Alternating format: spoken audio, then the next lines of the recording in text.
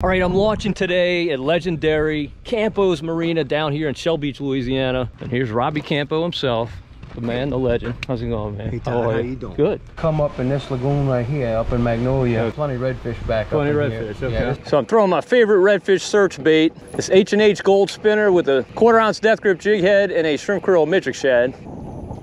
You can actually see some matted grass in that pocket. Oh, there's a fish.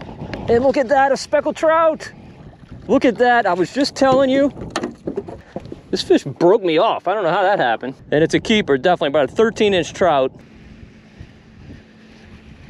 Oh, there he is. That's a red.